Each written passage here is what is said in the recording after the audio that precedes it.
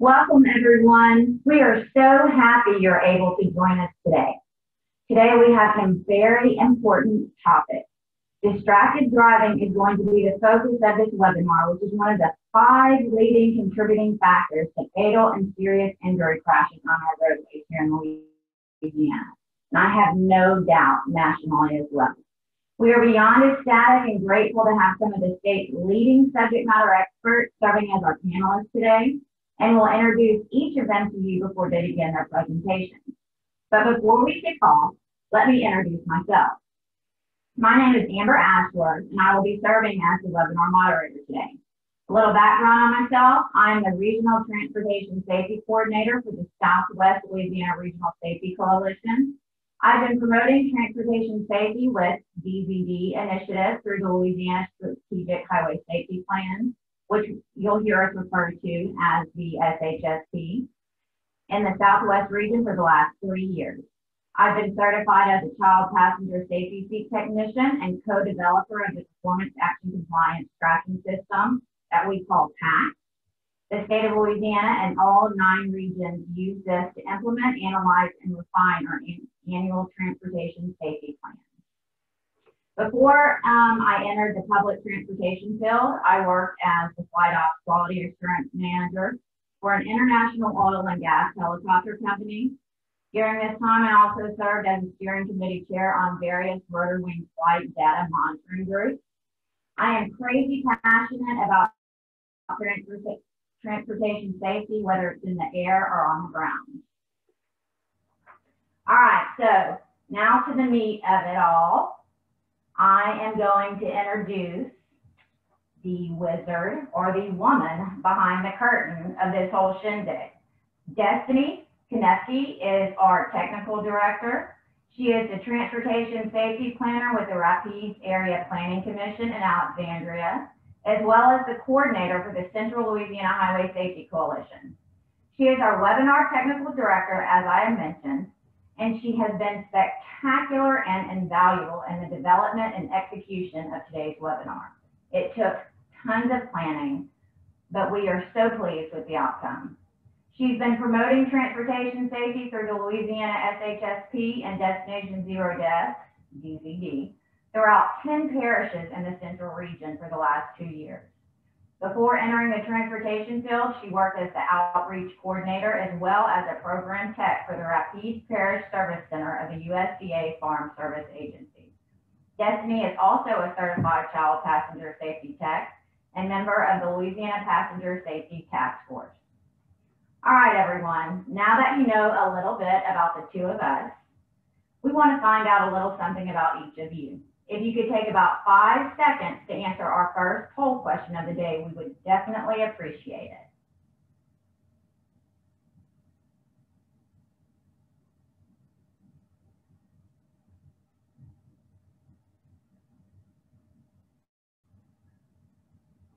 All right, 5 more seconds, guys. Just let us know where you're from.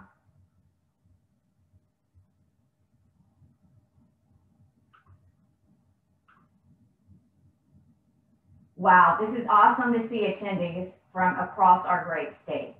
I hope everyone is ready. It's time to dive into today's agenda.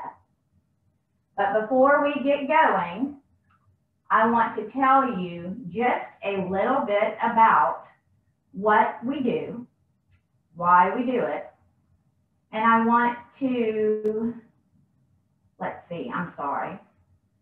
I want to look at the things we do at DZD. I'm going to begin by briefing you on the driving force that has paved the pathway on how and what and why it is we do what we do. Louisiana is on a mission. We're on a mission to create a highway safety culture where everyone sees one death as one too many.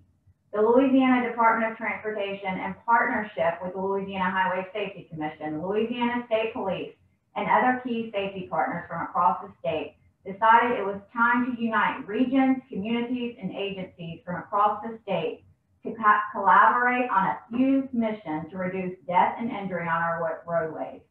From here, this is where that SHSP I had mentioned before was finally created.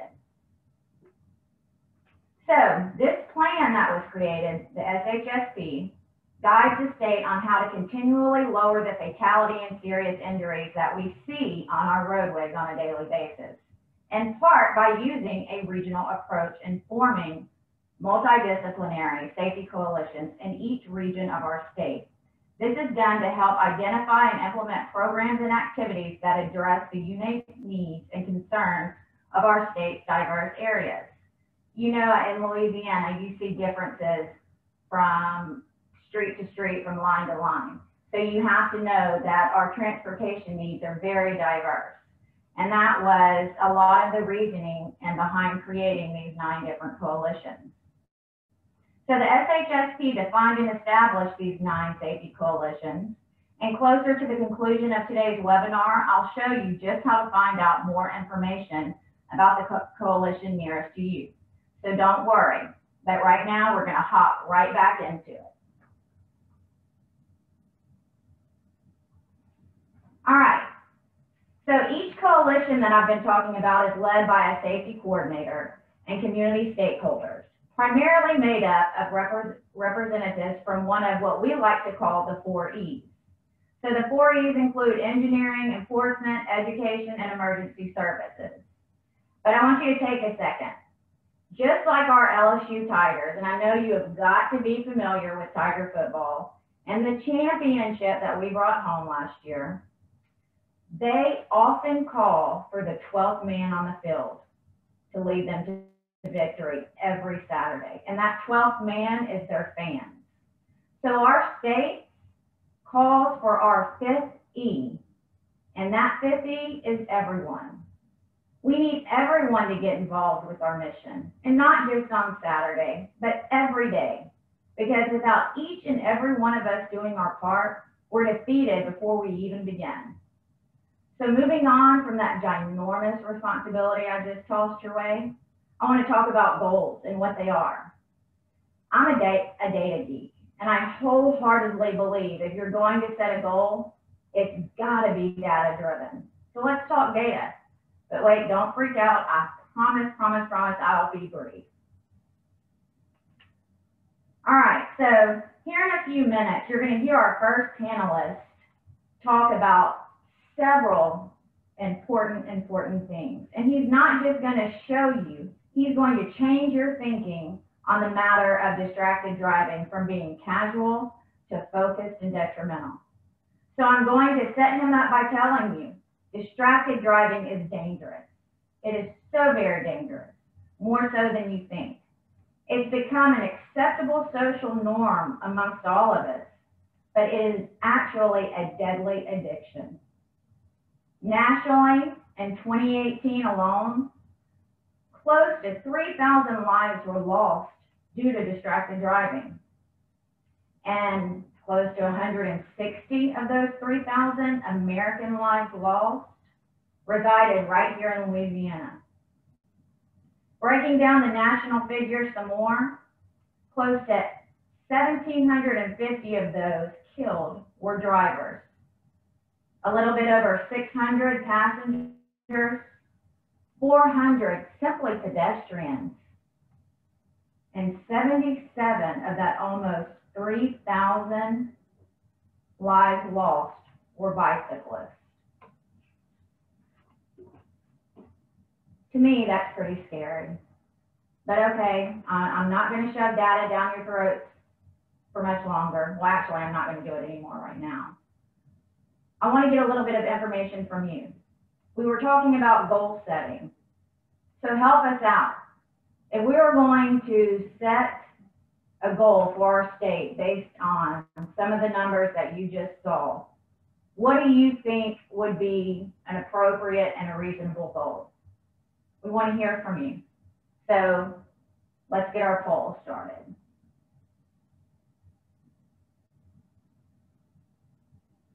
Wow. Okay, so we've got about 3 seconds left on that poll, guys.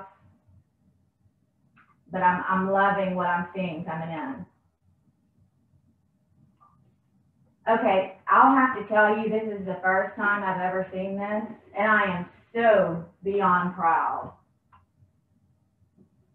but the majority of everyone said 0, a goal of 0. We had a small number. Let's see, I think 3%, 100 to 500, and another 3% on more than 500. So taking that and keeping that goal in mind for the state, let's switch it around. We're going to pull up another goal. What if you had to set that same goal for your family, loved ones, and friends? What would that goal be?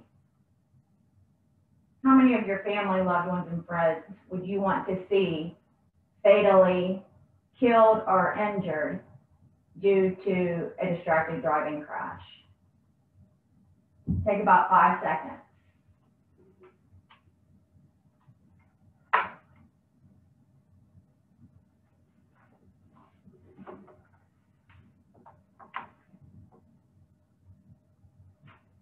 Well, you know what, guys? I know that one would be easy for me. It would be a big, fat 0. Remember, I'm a data-driven stats geek. Think of it this way.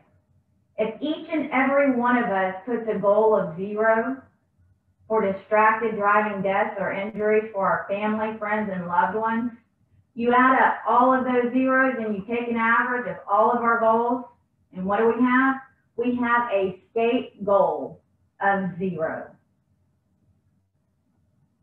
We can't say it's not okay for some people to be killed or seriously injured in a distracted driving crash, but be okay with that same fate for others. So yes, Louisiana has set an aggressive goal, hence destination 0 deaths. Whew. All right. It's time for me to introduce our first panelist, because I know you have got to be kind of tired, of hearing my voice by now. So let's bring in Mr. Ron Whitaker. I am pleased to introduce him. Ron has had a 29-year career in law enforcement, which began with Baton Rouge City Police Department and included 28 years with the Louisiana State Police. He served as a troop commander at 2 LSP troops, Troop G in Bossier City and Troop L in Mandeville. He's a graduate of Northwestern University School of Police Staff and Command, and he is a crash reconstructionist. He has also been recognized as a traffic enforcement expert.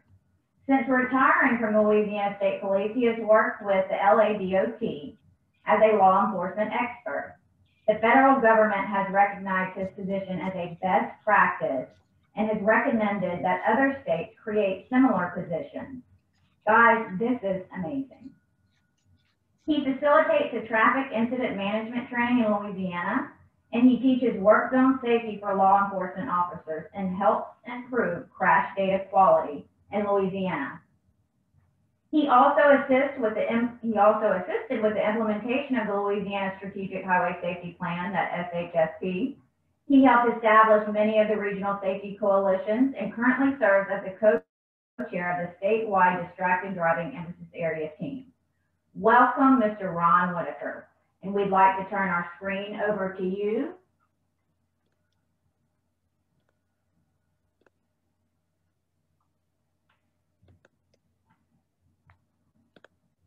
All right. Thank you, Amber, for that introduction. I just want to mention Jessica Bedwell of the Louisiana Highway Safety Commission is my co-chair on the Distracted Driving Emphasis Area team. I certainly wouldn't be able to do this without her. I'm excited for the opportunity to talk to you guys today about distracted driving. And I want to thank everyone who has joined us. I really appreciate you guys being here. So I've been asked to talk to you about distracted driving. I've been asked to define distracted driving, talk about the extent of the problem, and suggest some countermeasures that would help address the problem. So let's get started with a couple of poll questions. Have you ever been in a crash or near crash because the driver, you or another driver, was distracted by something inside the vehicle, such as a cell phone? And we'll give you about 5 seconds for that.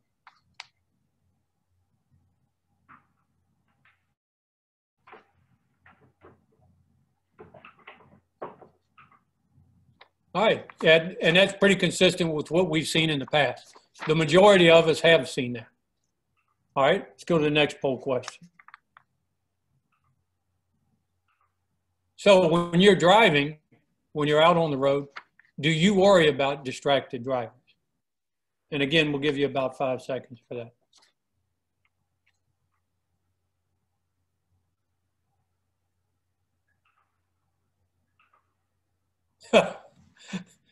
There you go. That tells you that we at least perceive distracted driving as a very real problem. All right, let's take a look at a distracted driving crash, see what that looks like.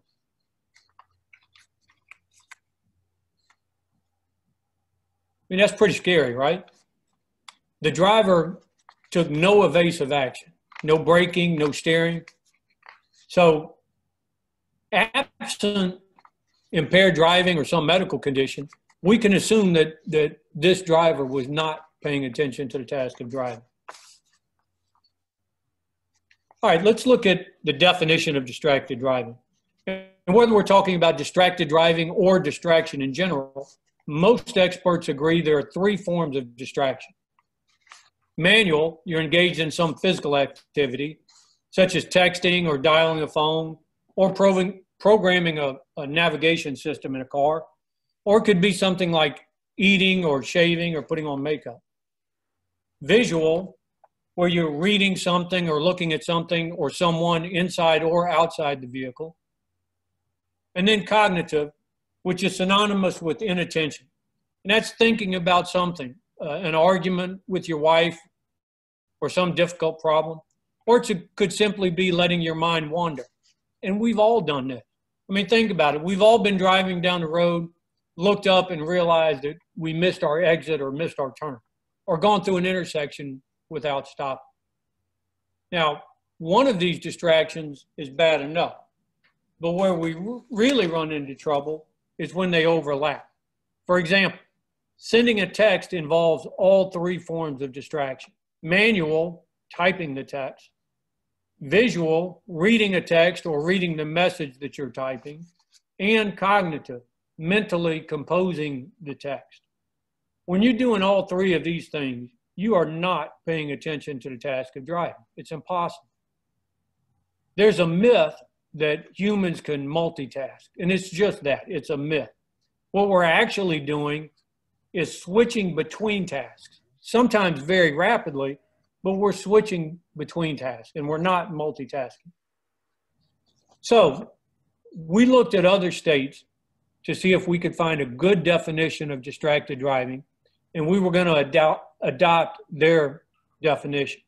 Unfortunately, what we found at the time was most states, like Louisiana, didn't have a definition for distracted driving. So with these 3 types of distraction in mind, we came up with our own definition of distracted driving. A distracted driver is one who is actively engaged in any activity that diverts his or her attention away from the task of driving. The distraction could be manual, visual, or cognitive, and the distraction could be inside or outside the vehicle. That's a pretty succinct definition of distracted driving, and probably one of the better definitions that you'll find. So let's take a look at some of the common distractions. Cell phones, certainly cell phones get all the media attention, right? But they're actually a subset of distracted driving. But let's talk about cell phone use for a minute. Talking on a cell phone can be very distracting. It always comes up, the question always comes up, which is safer, hands held or hands free? Well, research has shown that hands-free can be just as cognitively distracting as handheld. Turns out it's not the act of holding or not holding the cell phone that determines the distraction. It's the depth of the conversation. For example, if your wife calls and asks you to pick up a loaf of bread, that's not very distracting. On the other hand, if you get into a heated argument with your significant other, that can be very distracting. So it's the depth of the conversation that determines how distracting it is. So people often ask, well, if that's the case, why push for hands-free legislation?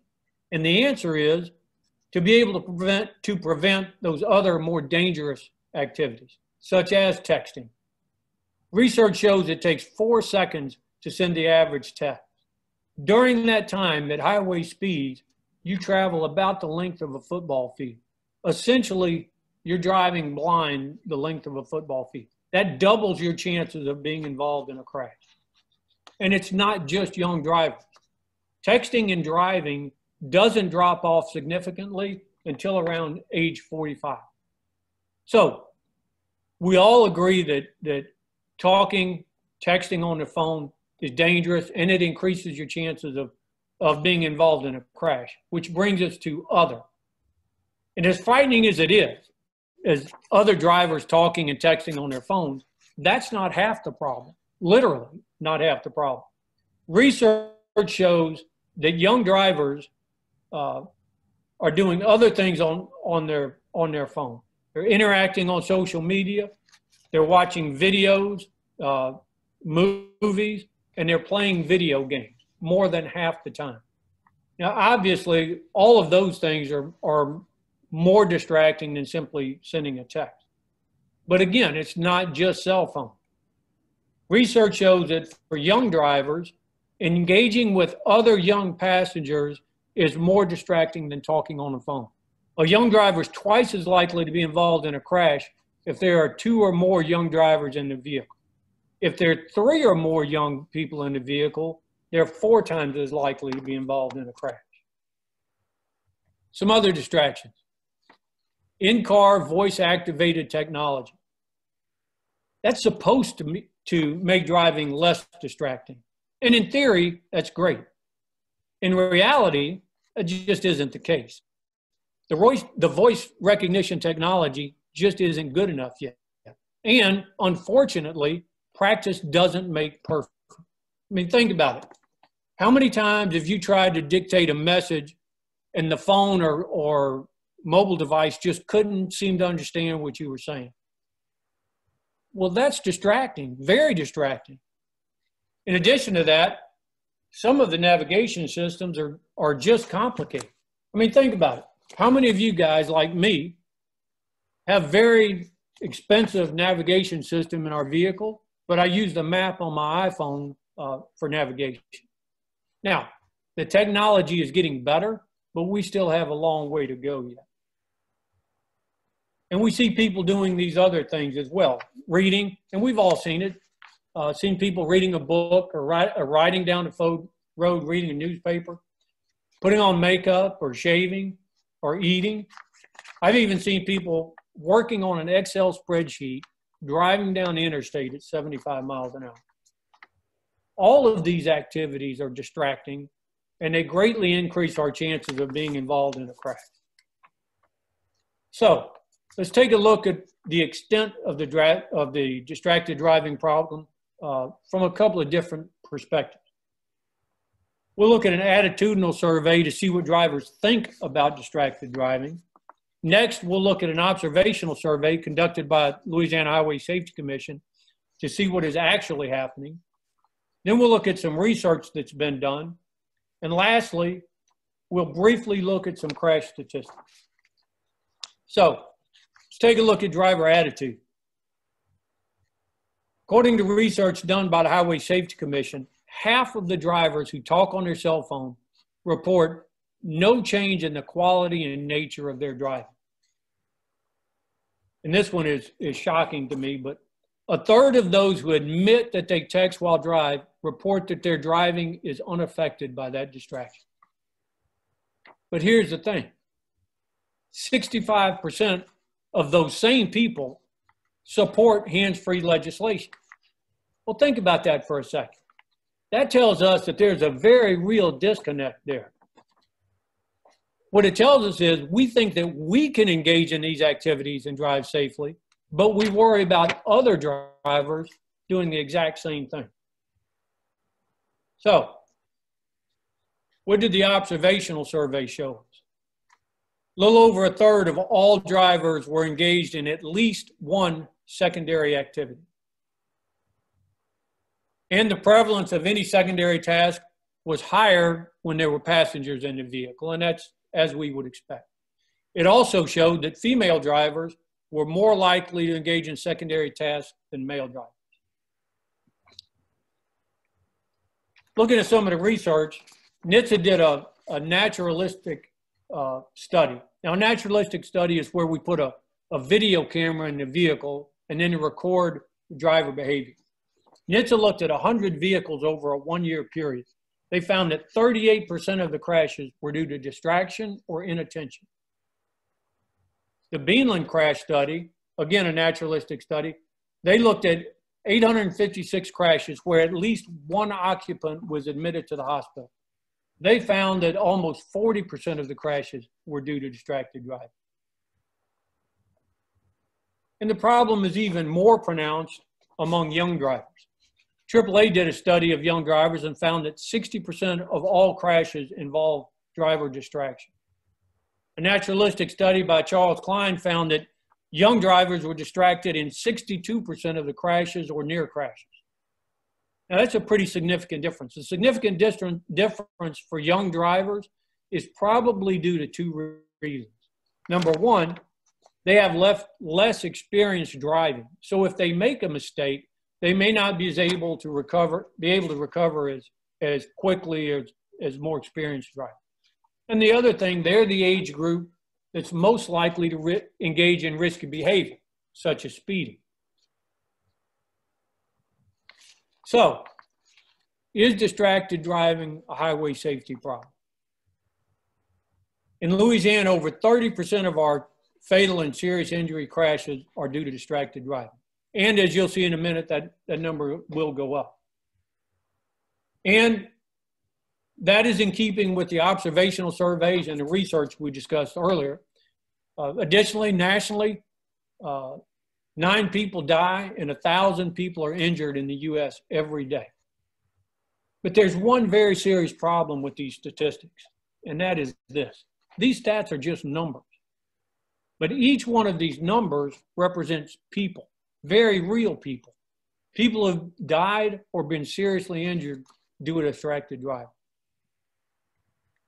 In addition to that, when we look at these stats, we know that distracted driving crashes are underreported. And there are a few reasons for that. Number one, for the most part, in a crash, distracted driving is a self-reported item, and it's not in the driver's best interest, to be honest. Number two, until last year, Louisiana did not define distracted driving for law enforcement officers. So we had many different definitions and standards. Since then, we've provided specific definitions for all driver conditions, including distracted driving. And third, the way the current crash report is structured has contributed to underreporting. The new crash report, which will be out in January of 2022, will be better structured to capture distracted driving info. So the conclusion, distracted driving is a very serious issue nationally and in Louisiana. It accounts for over a third of our serious injury and fatal crashes. Research, surveys, crash statistics, and our own observations as drivers confirm that there are a lot of distracted drivers on the road. So many so that we all worry about that. But again, there's a very real disconnect. We worry about what other drivers do, but we think we can engage in those exact same behaviors and drive safely. So, how can we improve this situation?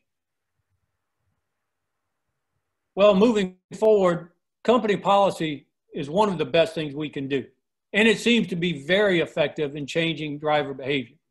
It's quicker and easier to implement for a company than it is to pass legislation. And it has immediate benefits to the employees, both on and off duty. Community Coffee has a great distracted driving policy, and Scott Fazio is going to tell you about that in a few minutes. You definitely want to stick around for his presentation. As a result of that program, they have a great safety record. Their insurance rates are lower and their drivers are safer. In addition to that, there's a residual effect. Companies with a strong distracted driving policy find that their drivers carry that behavior over into their personal driving habits. And their families tend to adopt those driving habits as well. That's one thing we can do. Another thing is hand-free legislation, and that's very important. Again, 65% of the people surveyed support that hands-free legislation. But that law must be written where law enforcement can enforce it. 24 states, DC, Puerto Rico, Guam, and the U.S. Virgin Islands prohibit all drivers from using handheld cell phones while driving. And they're all primary enforcement laws. States that have implemented hands-free laws have seen a reduction in crashes and, as a result, a reduction in their insurance premium. Enforcement is a key. Research has shown that most people will comply with the law simply because it's the law. However, there are some people, and you know who you are, that need to know that that law will be enforced. Seatbelt law is a great example of that. Education. I don't want to wrap it up with this. How many of you have driven impaired or ridden with an impaired driver in the last month? I'm certain that's a very, very low number for two reasons. One, it's dangerous, right? We don't want to get in a crash. We're not going to ride with an impaired driver. But secondly, and this is important, it's no longer socially acceptable to drink and drive. Now, let me ask you this. How many of you have ridden with a distracted driver or driven distracted in the last month? Probably a lot more of you. The reality is the danger is comparable to impaired driving. It significantly increases your chances of being involved in a crash. But we continue to do that. Why do we do that? One reason is it's socially acceptable. We have to change that. We have to change that through a combination of education and enforcement. And education is really going to be the key to changing these attitudes. And again, that has to be our goal, is to make it socially unacceptable, much like we did with child safety seats. Again, I want to thank everybody for being with us today. I want to thank the Regional Safety Coalition coordinators, our law enforcement officers, and our other safety partners. We appreciate everything you guys do. I also want to thank Amber and Destiny for putting this webinar on. They put a lot of hard work into this, and I appreciate what you guys have done. I think we're going to have some questions at the end, so I'll stick around, be glad to answer any questions you have. Thank you.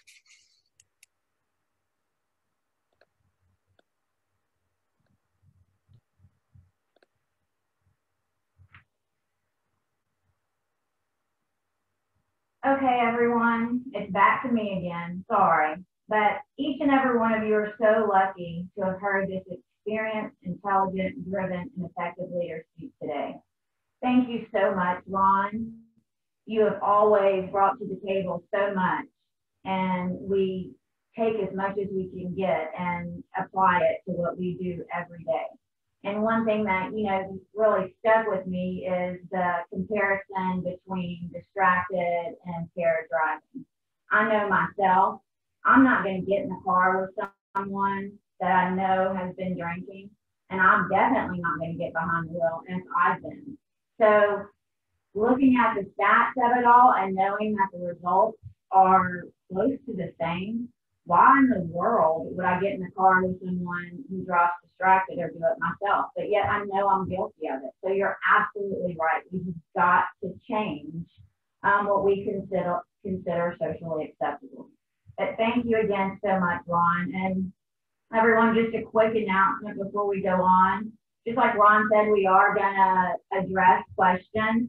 But one way we would like to kind of collect them so we can just stay on time is if you do have questions as we're going, put them in the comment box on your account. And if you want it addressed by a specific panelist, whether it be Ron or Sergeant Anderson or Scott Fazio or tech director, Destiny, or myself, you can just put our names in there, or if the panel, you can put number 1, number 2, number 3, if it's easier on you. All right, so let's dive back in so I can close my mouth and let the important people speak.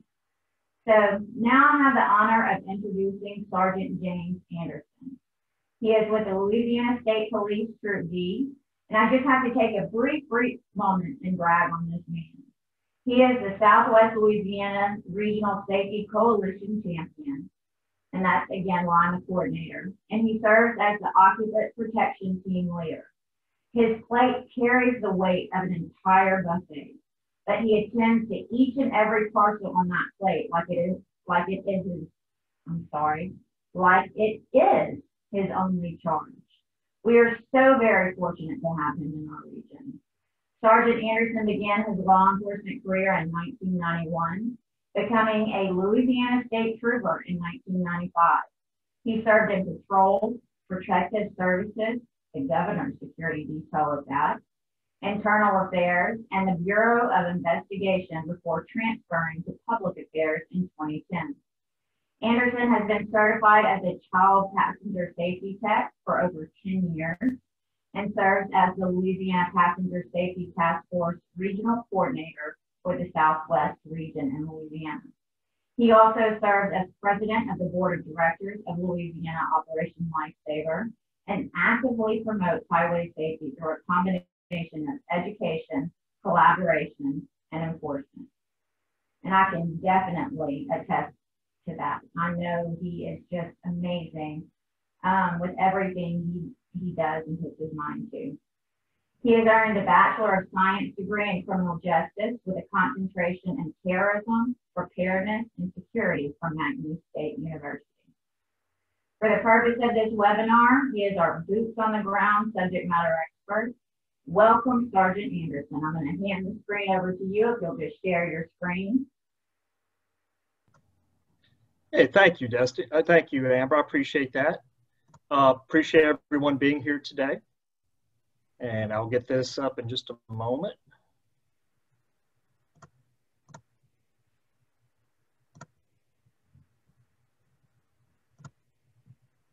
All right.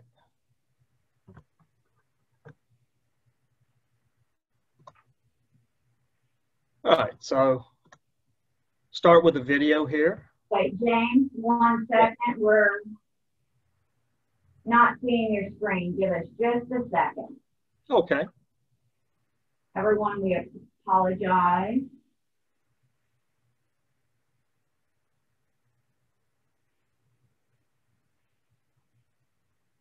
James, will you try again to share your screen?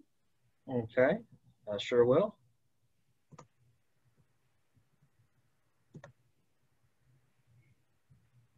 All right. There we go. All right.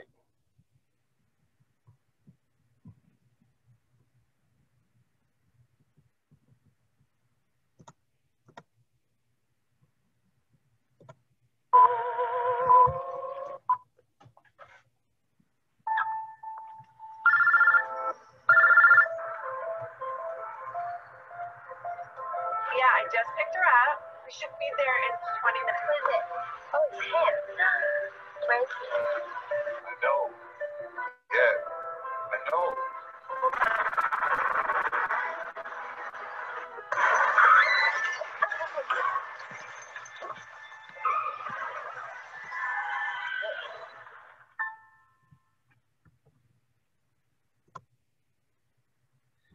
All right. Well, I'd like to welcome everyone to today's webinar. I'm glad to be a part of it. I'm going to go over a little bit of what Ron just went over, but then we'll get into some fresh material and talk about the enforcement perspective of this as well. So to reiterate what Ron discussed, when we talk about the different types of distractions, we talk about visual, which is taking your eyes off the road. We talk about manual, which is taking your hands off the wheel. And we talk about cognitive, which is taking your mind off of what you're doing. And if you're texting and driving, in most cases, you're doing all three of these. And these definitely can be a problem behind the wheel. From a behavioral viewpoint, serious or fatal crashes are caused by inattention or distraction, impairment, speed and aggression, fatigue, or a combination of these. You know, I've been to a lot of crash scenes in nearly 30 years in law enforcement, and more times than not, it is a combination of these at play when it's a serious or fatal crash. And distracted driving, number one for the driving population as a whole. I will tell you, excessive speed for the younger drivers, that 15 to 24 demographic, excessive speed is the leading cause, but that's followed closely by distraction. And for the driving population as a whole, distracted driving is the biggest problem that we see when it comes to crashes and what causes them. So here's a little video. It's from a few years ago. I've got newer videos, but I really like this one, so I keep it in my catalog when I do in-person presentations.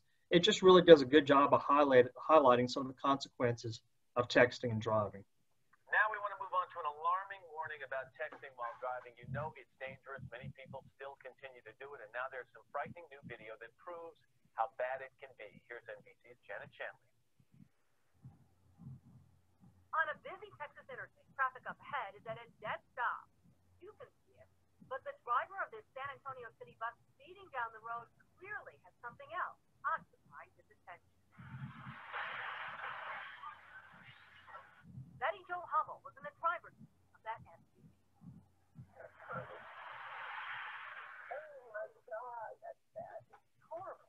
It was the most horrific thing I've probably ever lived through. With two disabled passengers strapped in behind him, why didn't the driver ever slow down? Take a look at what Adrian Perez was doing instead. He pulls out his cell phone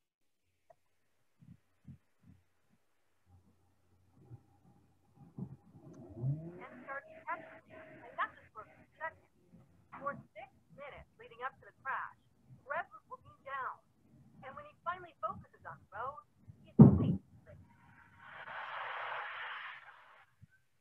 Now he's alert, and he knows he's in trouble. Perez isn't the only offender. San Antonio city bus drivers are also driving while dealing with their phones. This woman texting at 65 miles an hour. It's just like, pay attention to what you're doing. Pay attention when you have so many lives at stake. Betty Jo Hummel says she's lucky to be alive. Others caught between a cell phone and a driver haven't been as fortunate. 10 days ago, a Houston motorist veered into a flooded ravine. He and two others were able to get out, but 5 of his children drowned in the back seat. Police say a cell phone was involved. And 25 people died on a California commuter train last September. Records show the driver sent and received text messages in the moments before the crash. Back in Texas, cameras reported the danger, but it was passengers who reported it as they sat in the back, hoping they lived to tell. For today, Janet Shanley and NBC News, Dallas. You see it all the time when you're on the highway. People doing things Very, like very. that. And we hope All right. So I think that video does a good job of illustrating the problem. But, you know, we know that there are other distractions out there besides use of a cell phone. Design Articles did a survey a few years ago, and they looked at the top driving distractions out there. And we know that use of a mobile phone is number one. That's a given. But I want you to ask yourself, what do you think the second one is? And what might that be? So here's a poll question for you. Is it talking with passengers? Is it billboards? Or is it eating? Which of these is number 2? Go ahead and enter your answer, and we'll have the results shortly.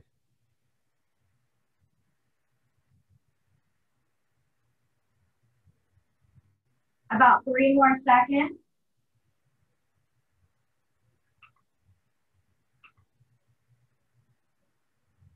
All right, interesting.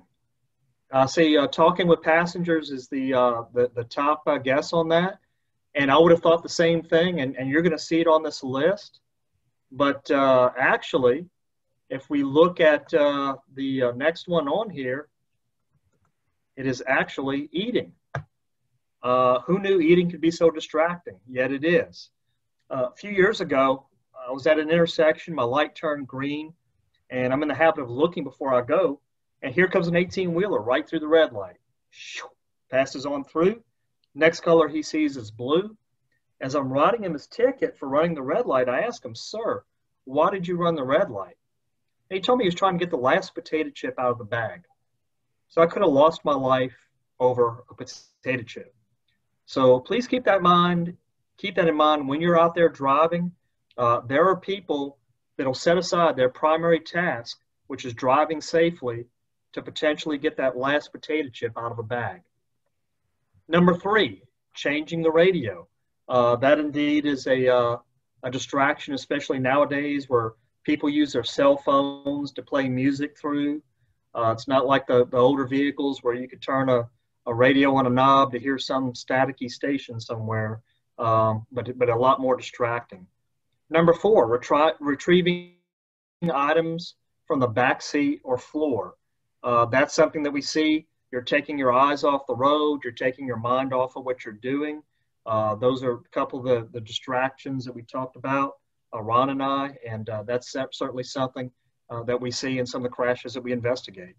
Lighting a cigarette can be distracting. I think Scott has an excellent video that illustrates that a little later. Number 6, talking with passengers. That was one of the poll question responses that you could have answered, and that is a distraction. As a matter of fact, that's why younger drivers are prohibited from having a bunch of people with them. Number 7, shaving or applying makeup. I never thought of shaving as being that distracting. I can tell you I've been guilty of using an electric razor while driving in the past. I wasn't looking in the mirror. I was just passing it over my face and just kind of feeling with my hand if I'd gotten everything. But I was at a driving school a few years ago. Young lady in the back of the class raises her hand and says, "I saw a woman shaving her legs the other day." And the girl next to her asked her, "Well, how was she doing that?" And she said, "Well, she had her leg propped up on the dashboard and she was dipping a razor in a styrofoam cup." Well, I submit to you, not only is she driving distracted, but she's potentially also distracting the other drivers on the road. Number 8, billboards. We see billboards all over the place. We have electronic billboards that are out there now. Those are very distracting. The messages change every 10 seconds. They're designed to get your attention. So they can indeed be a distraction that can lead to a crash. Number 9, gawking at a crash, also known as rubbernecking. "Oh, wow, I wonder what went on over there." Bam. I had an incident where a house got stuck on the Calcasieu River Bridge on US 171. They had misestimated the amount of space that they needed to clear the railing, and the house got stuck. And I literally watched in front of me a car stop to take a picture of this, and a guy on a motorcycle who was so distracted looking at the house that he ran into the back of the car that it stopped to take a picture. So both of those drivers were distracted, and thankfully that motorcyclist wasn't seriously injured, but it could have turned out very badly. Number 10, communicating with a known pedestrian. Could be as simple as waving to a friend that you see on the side of the road. It's taking your focus off of your primary task, which is driving that vehicle safely. So we look at the effects of distractions, and the main ones that we see is that drivers react more slowly to traffic conditions or events outside of the vehicle, such as a car stopping or pulling out in front of you. Now, sometimes there are cases where you just don't have time to react no matter what. But if you're paying attention, being a good defensive driver, then often you can avoid events outside of the vehicle, thereby avoiding a crash. Drivers fail more often to recognize potential hazards such as pedestrians, bicyclists, or debris in the road. Here in Calcasieu Parish, we investigated yet another crash involving a pedestrian. In this case, though, the pedestrian was in the middle of a lane on a dark road with no lighting. Could it potentially have been that the pedestrian was distracted? Maybe they were playing with their phone or not paying attention. But at any rate, they were struck and killed last night as a result. And I think the other public safety experts on this panel will agree that we've seen a marked increase in the number of pedestrians and bicyclists that have been injured and killed on our highways in the last few years. We're talking about debris on the road. I know our DOTD does a good job of going out there and getting it, but sometimes things happen before they can get to it. Last year, in the last year or so, I picked up ladders, assorted debris. I got a sofa off of I-10. Just never know what you're going to find out there.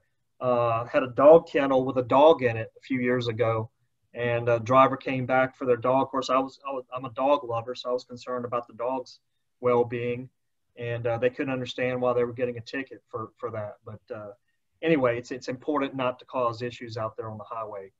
And those issues are caused, you need to be paying attention. Number 3, drivers have a decreased margin of safety, which leads them to take risks they might not otherwise take, such as turning left in front of oncoming traffic. You know, this is a big one, especially when it comes to motorcycles. This is where in my distracted driving presentation, I always like to remind you, motorcycle operators have just as much of a right to be on the road as anybody else. They're operating a machine that's smaller and a little more difficult to see than a regular car, truck, van, SUV. But it's important that we pay attention and watch for motorcycles when we're out there driving. So that's yet another reason why it's important not to be distracted while we're out there on our highways. So if we look at some of the statistics, age group with the greatest proportion of distracted drivers was the under 20 age group. 16% of all drivers younger than 20 involved in fatal crashes were reported to have been distracted while driving. That's according to the National Highway Traffic Safety Administration. It's important to note that this figure, this percentage, is likely underreported because people are going to come out and just say, hey, I was driving distracted in most cases. So that figure is probably a little low. But what I do find in talking to driving age students in our driving schools is that they don't get defensive about that. Anytime I bring this up and I discuss it with them, I haven't had any instances of them becoming defensive and saying, no, it's all our parents who are texting and driving or anything like that. They recognize that they're going to be distracted while driving. And it's good because that recognition is the first part of eliminating the problem. Drivers who use handheld devices are 4 times as likely to get in a crash that's serious enough to injure themselves, according to the Insurance Institute for Highway Safety. Handheld devices definitely create a problem because you have that visual, that manual, that cognitive all going on. Yet using a cell phone while driving, whether it's handheld or hands-free, can delay a driver's reactions as much as having a blood alcohol concentration at the legal limit of 0.08 grams per cent, according to a University of Utah study.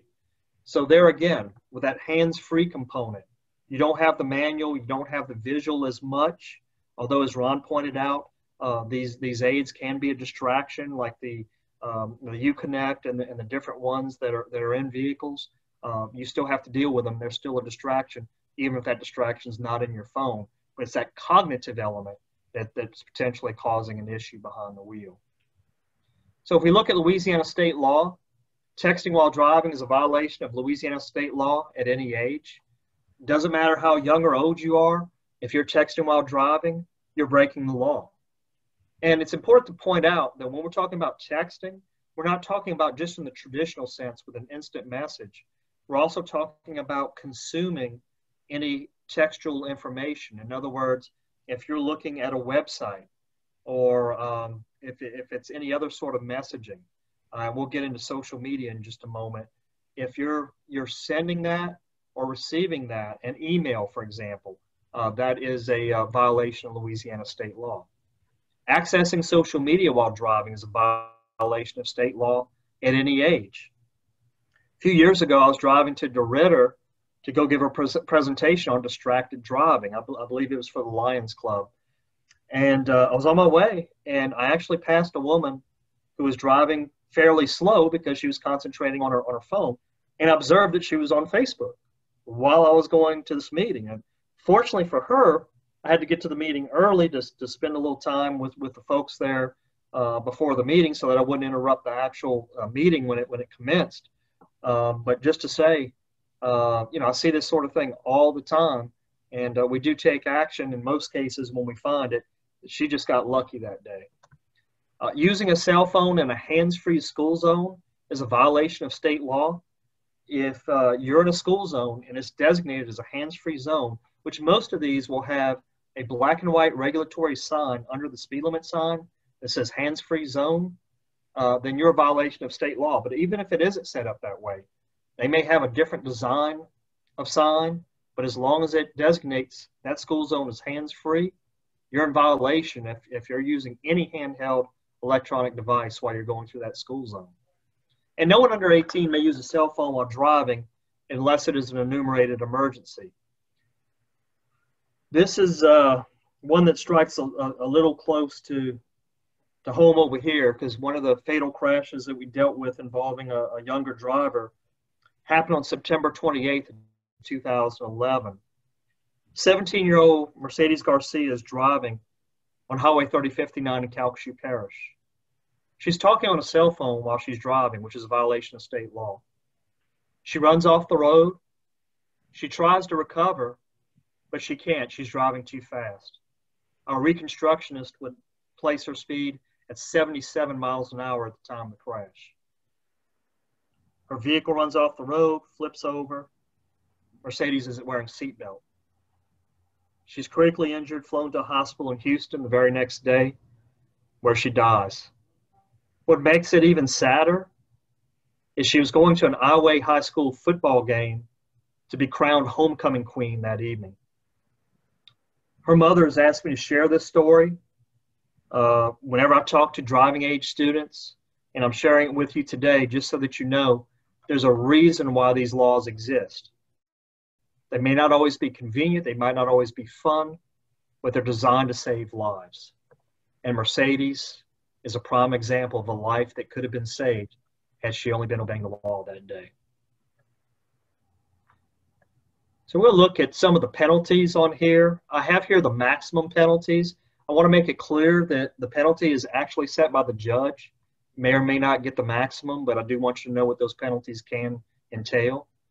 For our first violation, for most of the applicable statutes here, with one exception, I'll detail that in a moment, first violation is up to a $500 fine. So if you're texting and driving, Facebooking, doing those things you shouldn't be doing, you can be fined up to $500. Second or subsequent violation, up to a $1,000 fine, and potentially up to a 60-day suspension of your driving privileges.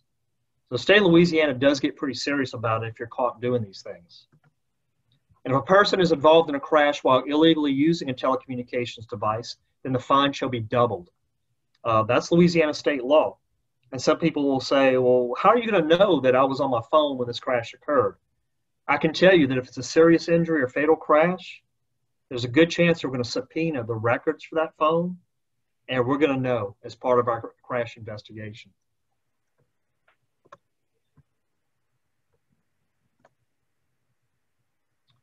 So let's look at the consequences of inattentive driving.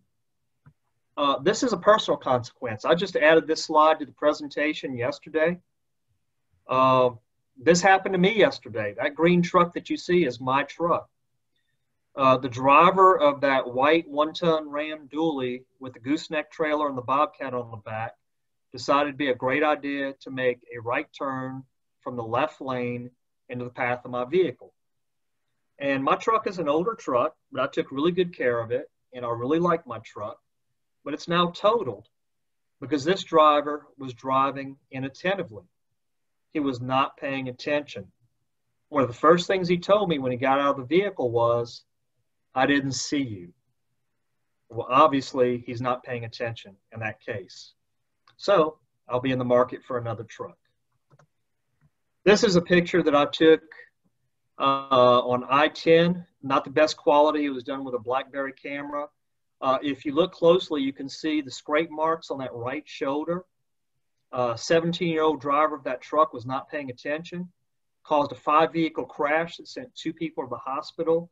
His vehicle rolled over, hence those scrape marks on the shoulder. That's the roof scraping on the pavement before it flipped back upright. Had someone been in the back of that van, it doesn't look as that bad in the picture, but having been there, I can tell you they probably wouldn't be with us here today. So if someone had been sitting there, it was a hard blow. But people can and do die from distracted driving.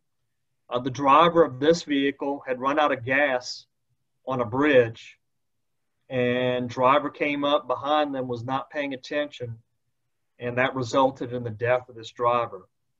So please keep in mind, when you're out there, it's important not to drive distracted. And many of you on this webinar today, just keep in mind the consequences of distracted driving when you're sharing it with other groups or groups that you may be presenting to. The consequences are real. Yes, we have enforcement measures, but our goal is voluntary compliance. And the way we achieve voluntary compliance is through education, which is what Ron alluded to earlier. This slide on here doesn't have anything to do with distracted driving, but I thought it was important to include it because if you are involved in a crash, whether it's a result of a distracted driver, an impaired driver, or whatever the case may be, your best defense in the event of a crash is to have your seatbelt on. So I strongly encourage you to wear your seatbelt at all times. Louisiana state law requires it in all seating positions, day and night. So with that, I will conclude my presentation, and I appreciate the opportunity to be here with you today, and would like to thank Amber and Destiny for putting this on.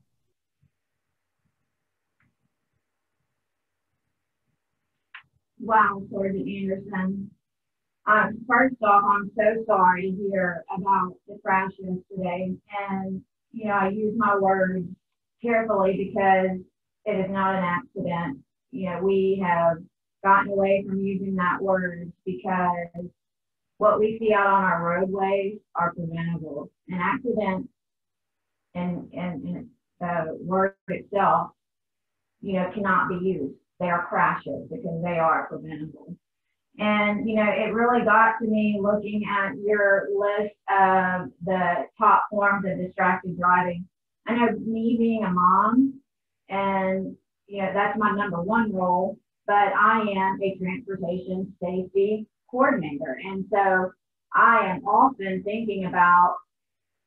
heavily thinking about driving, making sure that I'm following the rules, because I have to lead by example. But your number 4, retrieving items from the back seat or floor. Being a mom, I have kids, and I am so guilty of doing that. And I've caught myself before in situations where I could have caused a crash. And also, number 6, talking with passengers as well. I can't tell you how many times I've turned around to fuss at my 2 boys. And then another thing that got to me, because I see it so much, as like I was talking about earlier, I am such a data geek, and looking at all of our crashes and trending them and seeing how many rear ends that our state experiences.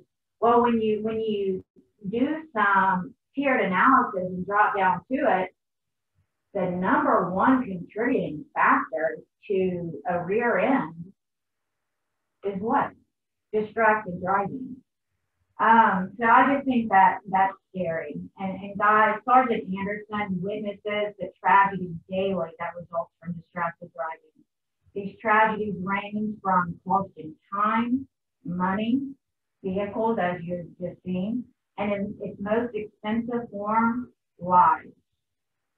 Okay, so I'm going to give you just a little behind the scenes peek before moving on. But before I get into my next script there, thank you so much, Sergeant Anderson. I hope everyone knows what a wealth of information and knowledge and expertise that you have just witnessed and heard. He has been on the ground seeing this for so long, and he is not exaggerating. He is not joking. So take to heart, take to mind, and walk away with the knowledge he has so graciously given us today. All right, so I'm going to give you a little behind the scenes peek into the planning that went into today's webinar. We knew we had secured a knockout lineup of panelists, but then we were stuck on the order of presentation, and then it just clicked. Again, data geek, problem solving application. Done. I know how we're going to order it. We're going to define the problem. Ron's experience and his knowledge is on point to be first. Oh yeah, he's going first. Identify the consequences. Who's best to paint a picture of the ugliness that distracted driving can cause than our boots on the ground guy? Sergeant Anderson, hands cuffed. No, I'm sorry. I mean, hands down, he was the one for that one. Develop a solution, a community-based solution. Well, there is not another person on this planet that I would have chosen for this one, our final panelist. Let me welcome and introduce Mr. Scott Fazio, Risk and Assets with the Community Coffee Company. He is responsible for risk, insurance, safety, fleet, property, and routing management. Over 600 vehicles driving 14 million miles a year and 13 vehicle types. That's a lot of responsibility, guys. Before his role with Community Coffee, Scott served as the Director of Risk and Operations for the St. Charles Parish Public School System, and prior to that, held root cause analysis management positions with multiple offshore entities. Scott has a vast educational background, having attended Holy Cross High School in New Orleans, and going on to earn 2 BBAs from Mississippi State University in Risk Management and Finance Law, and finally obtained an MBA from CenLA University in Organizational Behavior and Analysis. Welcome, Mr. Scott Fazio. I'm going to stop sharing my screen. And if you could share yours. Okay. Good afternoon. Thank you for the introduction. So just as the previous presenters talked about, the main types of distracted driving are the visual, the cognitive, and the manual, and I'm going to go into a few different types of that. But hopefully I'm going to be able to convey what the practice of trying to mitigate that and manage that from a corporate perspective looks like, and how we can promote engagement not only with our employees and team members, but with our family and hopefully with the community as well. So at Community for Visual Distraction, we find that 84% of our accidents involve poor following distance. And when you have poor following distance, if you are distracted, obviously you're not going to have much time to react to that. One of the biggest distractions that we find in our company is not cell phones, and I'll get into that in a minute on why it's not. But one of the biggest distractions we run into, and over 60% of our at-fault accidents, is stairs. We find that our drivers were in a blank stare or a fixed stare. A blank stare is equal to just looking off in the distance. You're in a kind of a daydream, not really looking at anything in particular. And a fixed stare is the exact opposite of that, where you're focused on something.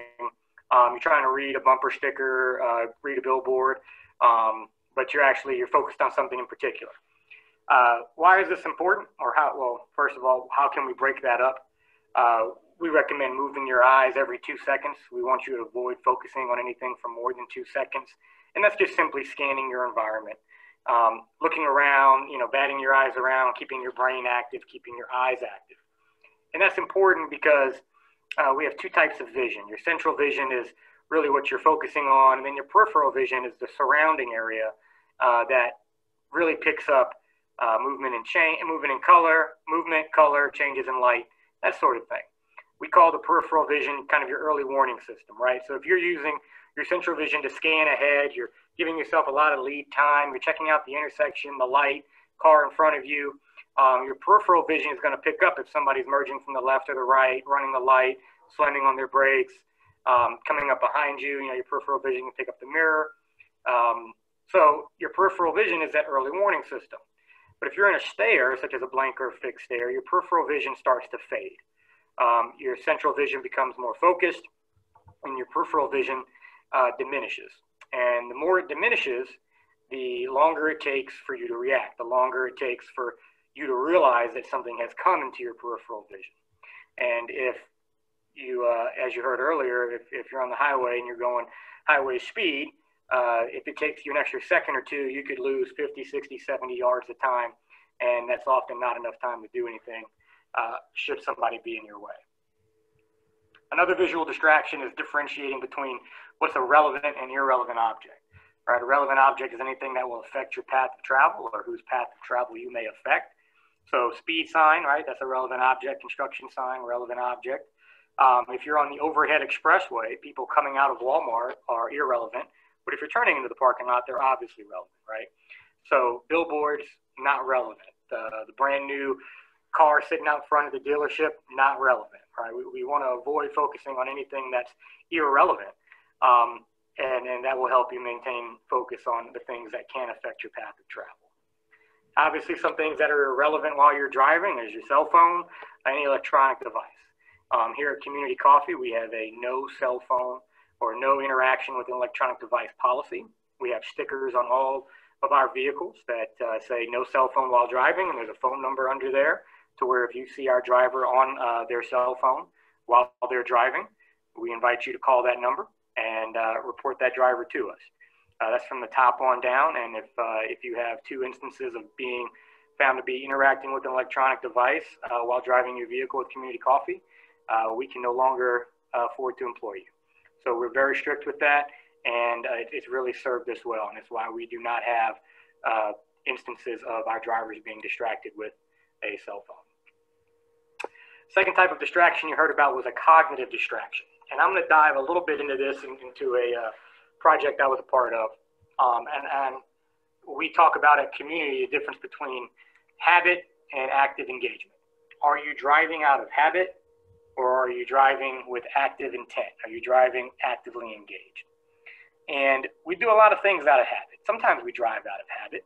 I've been guilty of, Sunday, I go to my mom's every Sunday with my kids, and we get in the car, back out the driveway, and next thing you know, you're just there, right? You don't remember turning left.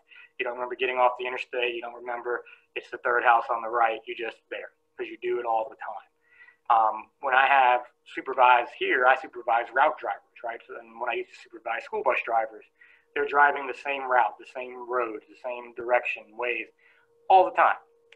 And so we need to break that up. We need to make sure that they're not just driving out of habit. And so we ask, are you actively engaged? Are you driving with intent? And we equate this in our new driver orientation with an experiment of brain activity in mice. And just bear with me, it'll make sense here in a second. But we had an experiment in college where we hooked electrodes up to a mouse, and we were able to read and register that mouse's brain activity. And this was part of a larger organization experiment. I just borrowed this section because it's applicable to this. But the goal was to find out what kind of influence habit and repetitive activity has on brain power, brain activity. So you'll see here, this is just a level of activity in a mouse. And you can see the cue, that would be the door opening in a maze.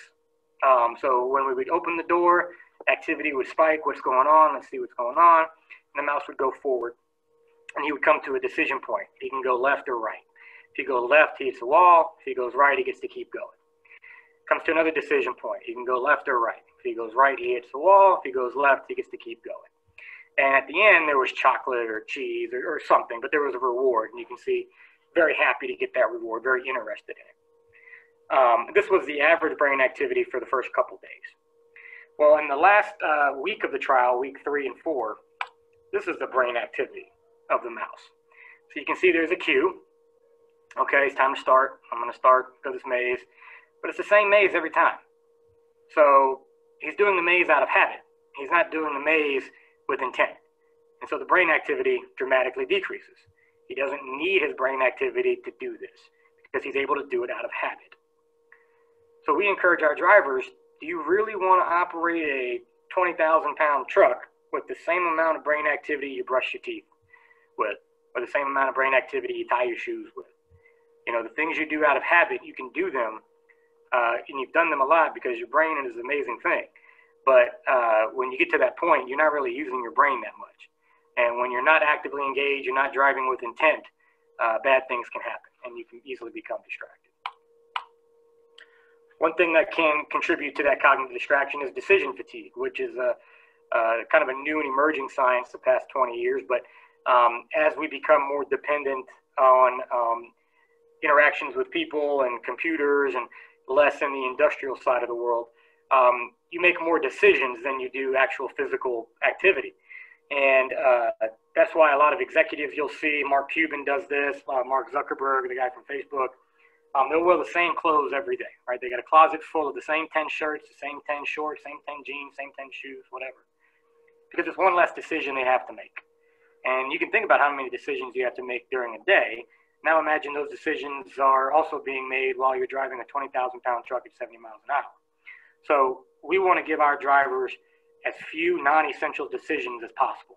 So we try to do as much prep as we can for them, right? We pre-program their GPS. We give them a list of who to see and, memory of or documentation of, what this person likes or what the traffic's like on this day or whatever we can do. We want to load the truck for them. We want to do as much as we can to help them out to where their decisions and their focus can be on actually driving the vehicle.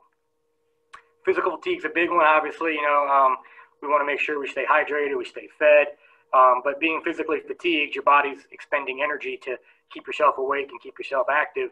That energy is taken away from your brain. Your brain burns a ton of calories. And so if you're spending all your energy trying to keep yourself moving, that's less energy for your brain. Mental fatigue is a big one too. The biggest impact on this is stress. We see this a lot. We do a lot of driver debriefs where we sit with them immediately after the accident, 24 hours after, 48 hours after, a week after, and 30 days after. And we get them to just tell us the accident again so we can just document it. And our most common phrase that we find is, I was rushing, I was stressed, and it really boils down to just, man, you're worn out mentally. And that can definitely add to a cognitive distraction. Some kind of minor impairment on cognitive distraction level will delay your function by 2 times the normal. Significant can delay by 6x. Cell phone use increases cognitive distraction by 10x. Texting by 15x.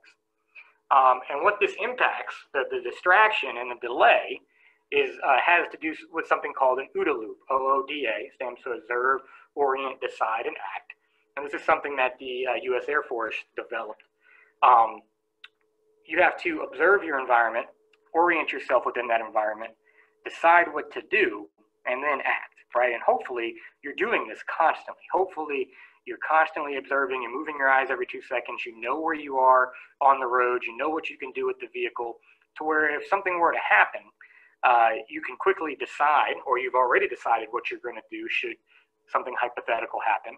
When it occurs, all you have to do is act, right? Because you're constantly in that loop of observing, orienting, deciding, and act.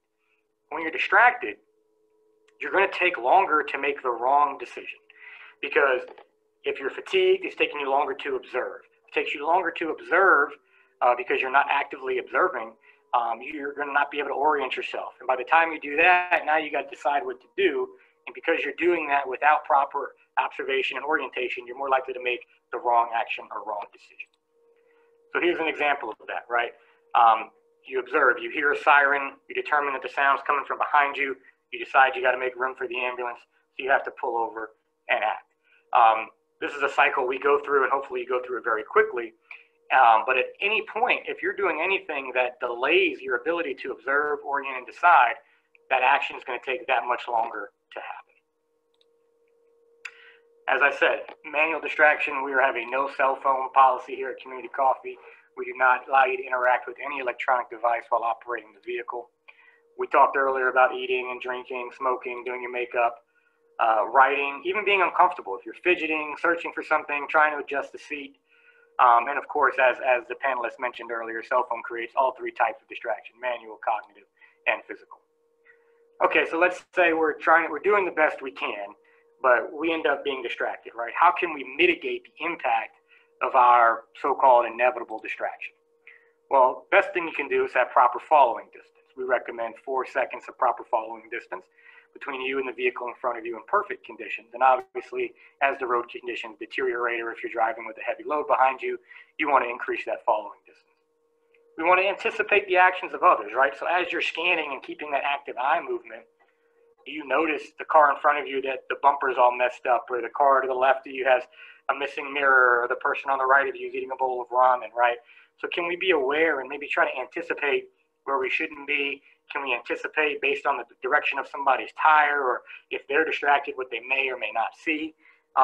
One, it helps you continue to scan, but two, it gets you through that observation. It gets you through the orientating process. You can now decide, okay, if this happens, here's what I'm going to do. So all you have to do is act.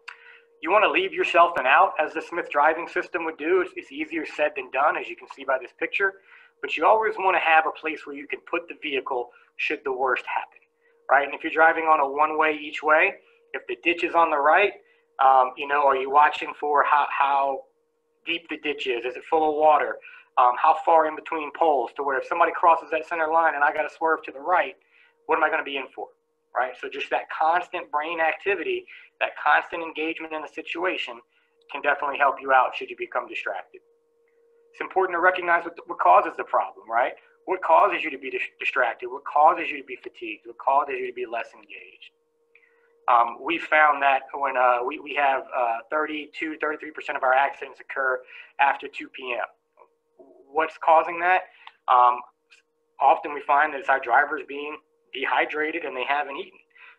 They haven't eaten enough.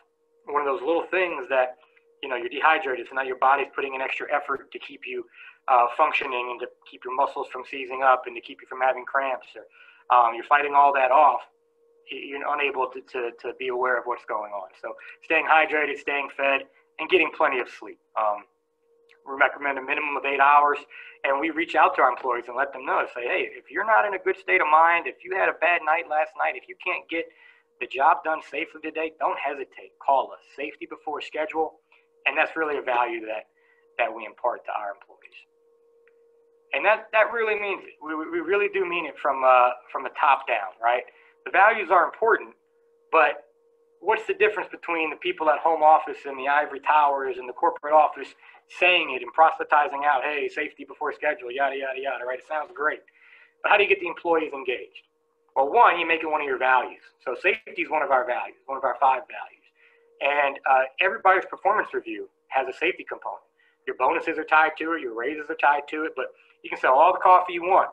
But if you weren't acting safely, if your behaviors weren't safe, not just how many accidents did you have, but behavior-based safety analysis. Your peers watch you. We watch video. We quiz you. We take tests on different topics around safety. And if you're not all in for that, it can impact you negatively financially with us.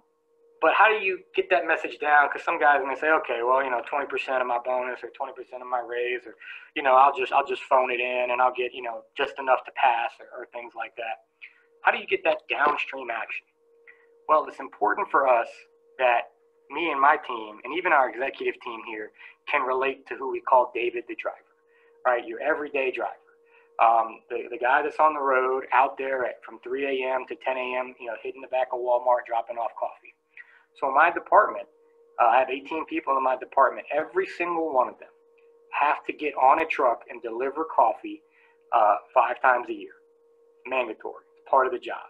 Our CFO gets on a truck. Our CEO gets on a truck and makes sure that we don't forget what it's like to be in that position. And so it takes the message and it demonstrates that, hey, this is an action. We're coming down there. We're going to ride around. If we put, drive cam cameras or dash cam cameras in our employees' vehicles, I got one in my personal vehicle, because I'm not just saying this, it's something that we want to live and we want to put value in. And we found that over the years, if you give employees 3 things, autonomy, mastery, and purpose, they tend to be engaged, and it tends to give a higher percentage chance that they're engaged. So what does that mean? Autonomy. I don't want to look over your shoulder. I don't want to be nitpicking every little thing. I want you to own your job. I want you to own your route, own your truck. I want to give you the ability to do what you need to do on your own to run your business, to own your business.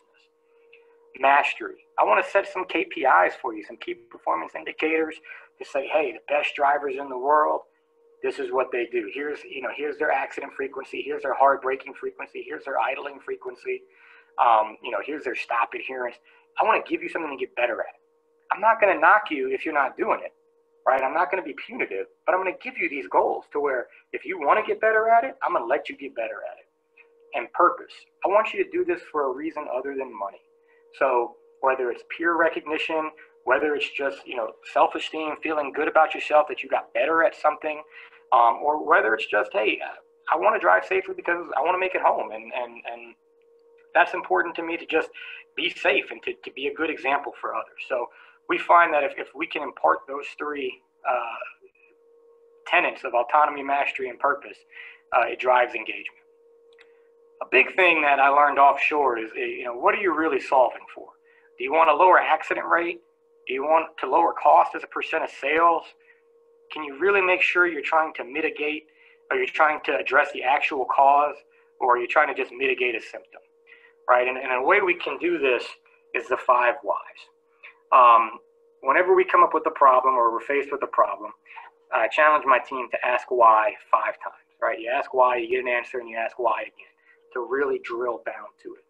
And an example we had here recently was we noticed that our drivers in some Ford SUVs had almost double the idle time of some drivers in our Chevy SUVs.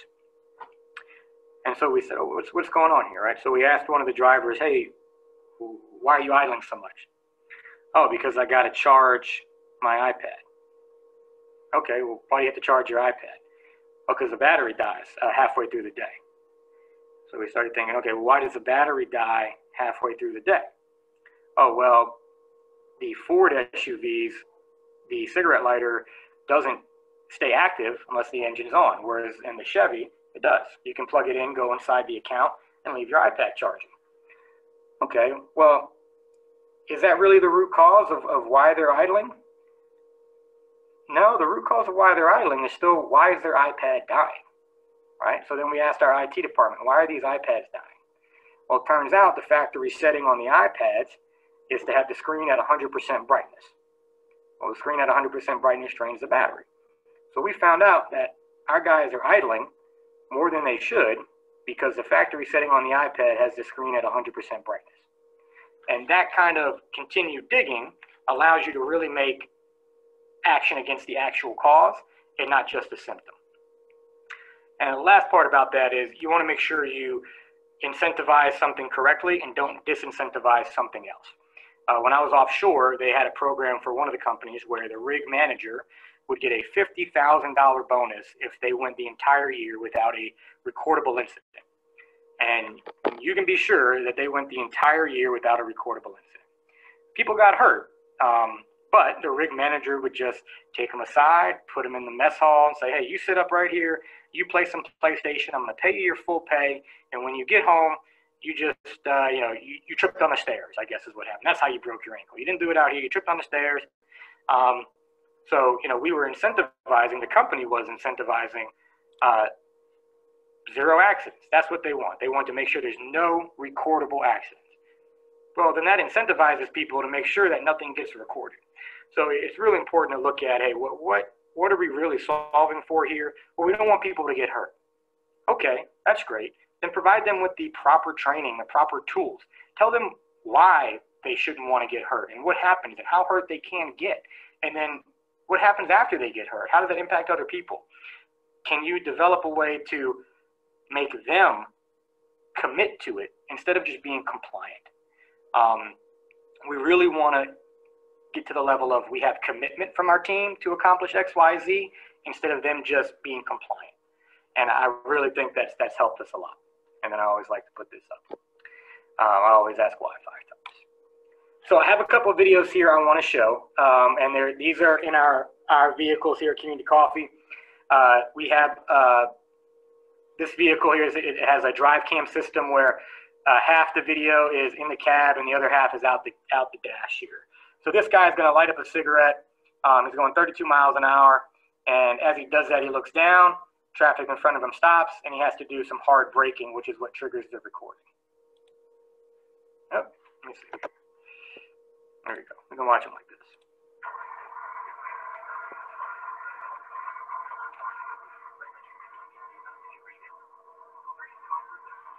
So you can see he goes from 32 miles an hour down to 10, 9. That hard braking right there is what triggers the camera to save that event. But I mean, just that easily, you know, he's distracted from lighting a cigarette, which is against company policy as well. But you can see all the boxes fall through in the back. Not something we like to see. Here's a driver. This is what we call a blank stare. He's just staring out into nothingness. He's going to run a red light. Light's going to change. Not really paying attention. His peripheral vision picks it up. Almost T-bones an 18-wheeler. I had to turn the volume off because he has a few choice words there. Here's another driver in a blank stare. The light is going to be red for 8 seconds the entire time of this video, but he doesn't see it until he gets right up on it because his peripheral vision is so diminished, it's an extremely delayed reaction. Light is red, he hasn't slowed down. Now he sees it. You can see his reaction on his face. His peripheral vision from that blank stare was so diminished, he's not seeing it until, let's call that 15 feet away from the light, and he ends up running the light. Here's a relevant versus irrelevant object. Driver's looking out to the right. It's just a parking lot. There's nothing relevant out there, I can promise you. It's not going to affect his path of travel. Now he's got to swerve. You'll notice, right, he had to observe, orient, decide, and act, right? Well, he didn't have a chance to observe. He didn't have a chance to orient. He just swerves to the left. And luckily, nobody was there. But we don't want to operate out of habit, and we certainly don't want to operate out of luck. Notice he looks right after he turns. Decision was already made. So we got lucky on that one. Finally, cell phone, unfortunately. Trying to hide it from the camera there. But you can see looking down. Real close. And he's upset because he knows he got caught. And that's not going to do well for him. So I'll just put this up here. Thank you, Destiny and Amber there have my number. I apologize. I have a 3 p.m. meeting that I'm late for. I'm going to have to hop off and go attend that. But I'd be happy to share my presentation. I have different versions of this and much longer versions with more videos and such. So if you'd like a presentation at your office with your group, I'd be happy to volunteer my time and come host a seminar or a training session on any topics you might like. But thank you very much. All right, everyone, if you'll just sit tight, just a few more things before we close up shop. Scott, we can't thank you enough. I hope all of you out there will walk away with some job promoting ideas to bring to your agencies for combating distracted and unsafe driving. And keep in mind, you can get your regional coordinator to assist in customizing an employee safe driving policy. There are many things in our world today, guys, that we just can't control. We all know that. But ending up in a car crash because we were driving distracted is not one of those things. Distracted driving has become an addiction on our roadways, and a deadly one at that. If you don't remember anything else from today, please remember that. Today, all of you have had a rare opportunity of hearing from a panel of subject matter experts with a combined expertise knowledge base of over 90 years. I think they just may know a little something. And as in the beginning of this, we were talking about how to find the Regional Safety Coalition nearest you. I think that was about approximately 5,222 seconds ago that I told you that, but well, here it is. This map has the contact information of each of your regional safety transportation coordinators, and this map with this information will be available once the webinar has concluded and been uploaded to destinationzerodesk.com. And on this website, you can also find links to all kinds of transportation safety resources, and your Regional Safety Coalition. All right, and here we are. This is our final slide. I want to thank everyone who participated today, and cross fingers, I hope you enjoyed your time with us and got something out of it. Thank you to our panelists and all who have helped put this together. All participants will be receiving a certificate of completion. If you registered as a group, we will need the individual names of those in your watch party to ensure all receive their credit. You can either email Destiny or I. Our contact information is shown here. Important note, please hang online for a minute or so more to complete the pop-up post-webinar survey, or you can also fill it out once an email is sent to you. So if you registered, you will be getting that email with a link for the post-webinar survey. I'll leave everyone with one last thought. The pavement belongs to the roadway. And guys, you can be very unforgiving. So don't make that pavement your own asphalt by driving distracted. Thank you to all the safe drivers out there. And that concludes our webinar for today.